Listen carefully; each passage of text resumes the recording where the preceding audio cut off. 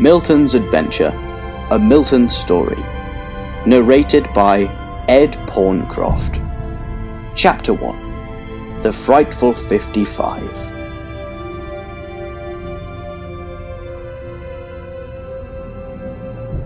It was a breezy Thursday afternoon on Dartmoor National Park, with few clouds and warm, clean air. An adolescent boy could be seen meandering across the hills and dales, seemingly without a care in the world. The peppy young lad swaggered across the grasslands, with half an egg and cress sandwich in one hand, and a strange glass goblet in the other.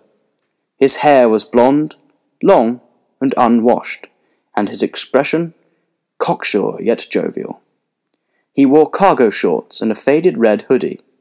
On his head sat a little red cap, bearing the Union Jack, and over his shoulders was slung an Attack on Titan Survey Corps Aeron backpack.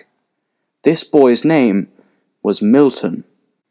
Now, Milton Hamley Oliver wasn't just your average 14-year-old boy. No, he was a little bit more than that. While other boys of his age would be out playing ball in the fields or canoodling with all the girls, Milton was content with the simpler things. A day on his Game Boy Color, or a stroll across Devon's largest protected moorland. In truth, Milton was hardly normal at all, partly because of his highly irregular upbringing, but mainly because of his great destiny. You see, Milton was special.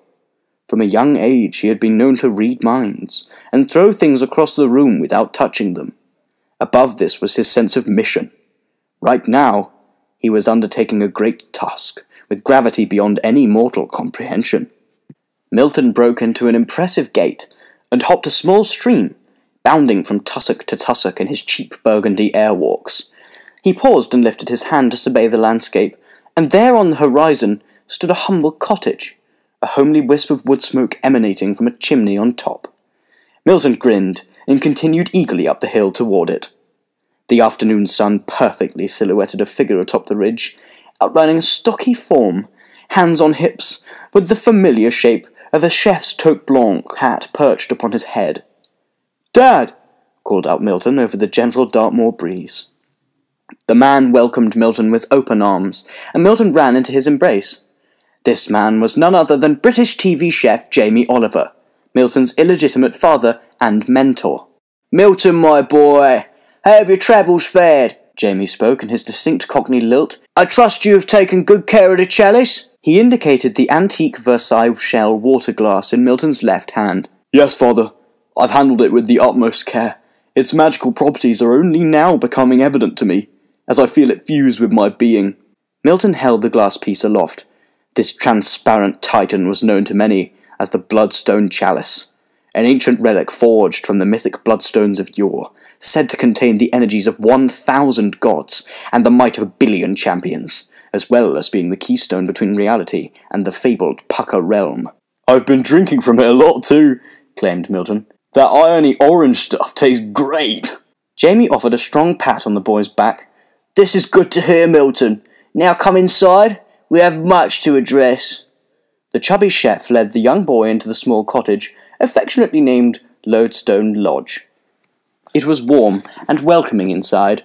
A central fireplace stoked a pot of moor grouse broth, which broiled away, producing a hearty meaty odour and a gentle sizzle.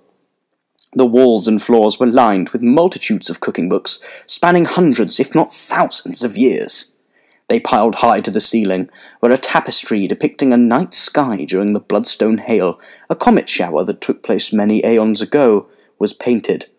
To the right, a small kitchen area, with every utensil and cooking apparatus known to man, and some that weren't.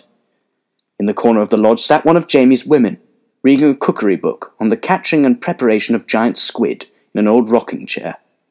She smiled at Milton with friendly eyes. "Wipe your shoes off before you come in," requested Jamie, unlacing his big brown boots. "Where's Toby?" asked Milton, looking around the room eagerly. Jamie hesitated and scratched his nose. "Toby's dead. He was an old dog. You know this, Milton." Milton sighed sadly, and Jamie beckoned him to take a seat on one of the 4 plush sofas situated around the fire pit. "Milton, sit. We have much to discuss." Milton obliged, taking off his backpack and reclining deep into the soft couch.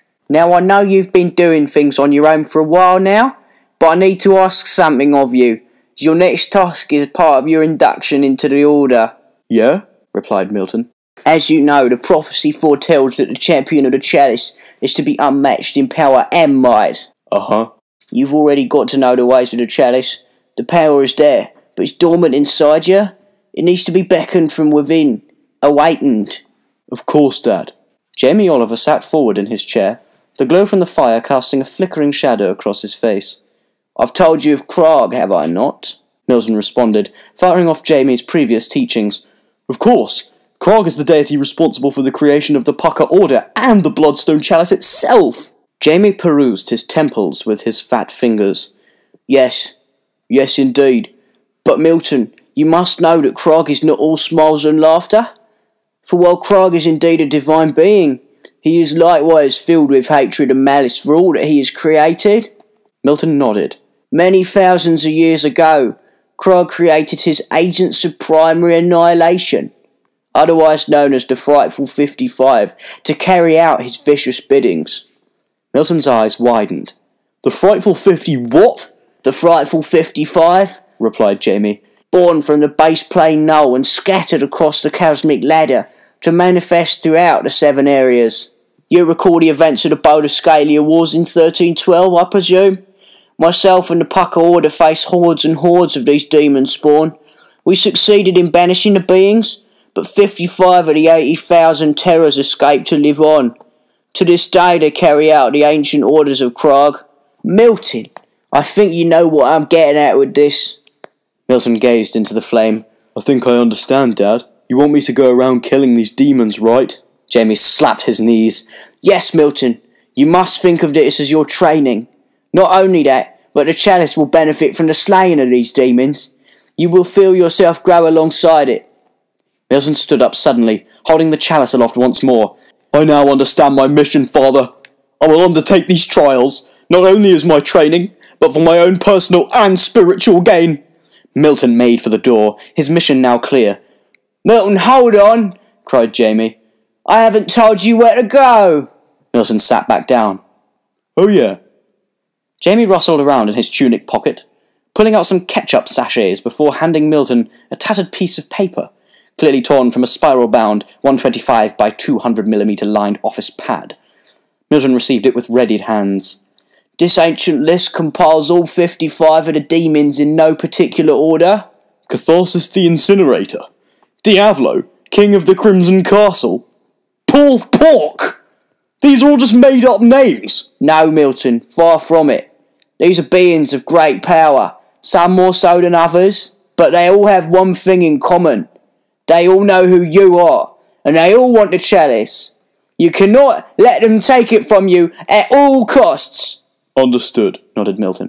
As it turns out, there is an evil presence at large on this very moor. Milton looked up in shock. This very moor? Jamie indicated the list. Number 12, the demon known as Peanut Pete, is your first target. Milton chuckled at the name. Peanut Pete! Sounds like you have to have been a mascot for some peanut butter company. Jamie slammed his fist down hard on his knee. No, Milton, there is great power at play here. Peanut Pete laid waste to many thousands of nights in the past. He is no joke. Okay, sorry, said Milton quietly. Now this is no task to undertake alone, which is why I will be bestowing you with your very own Parcanarium Familiar. Milton, hold out your palm. Milton obliged, holding forth his sweaty hand. Jamie removed a small pouch containing a cumin-like substance from his top pocket and applied a small dusting to Milton's palm. Once a small pile had been amassed, Jamie pressed the beige powder with his thumb, momentarily causing Milton great pain, then a warm, soothing feeling. Wow, I feel funny, moaned a dazed Milton, smiling. Then all of a sudden hunching double and retching. That's it, my boy. Let it out. Milton heaved and spluttered, tears trickling from the corners of his eyes, until he felt something shoot out of his throat and land on the carpet. Jamie stood excitedly. There it is. What? Wheezed Milton, looking down to see a small yellow-green striped butterfly-like creature on the floor, covered in saliva. Jamie picked it up and cradled it in his hands. Wow, beautiful. This winged being will act as a demon sealant, banishing the evils away to the confinements of the Pucker realm once weakened by the power of the chalice. Yours has taken the form of a little butterfly. What are you going to call her? Milton stared, confused at the winged thing. A bird. What? It's not a... Okay, very well. Your familiar shall henceforth be known as the bird. The little yellow thing sprung into action, flitting about the room to land on Milton's shoulder. Howdy ho! I'm the bird! At last, my sweet voice will be heard! Milton giggled and allowed the little creature to rest on his stabby fingertip. The best thing about Parkinarium familiars is to anyone else, they just appear as cheap plastic toys. Look, mine's a rubber lobster. Wow, gasped Milton, in awe. Now the thing about these is they know the way, Milton. They're basically a little sat-nav. You've got to keep them on you at all times. The bird chimed in. Yes, it's true. I know the way from Talbot Town to Tuckerville. Milton stood up once again, hand on heart. Now, father, I hear the moor calling. I surely must be off. Jamie held up his hand. One more thing, Milton. I'm going to bestow you with this. Jamie stuck his hand between the sofa cushions and rummaged around for a while until he pulled out a great sheathed blade. This is an ancient and powerful pucker bayonet that saw use in the Bodiscalia Wars. It was once my own, Milton.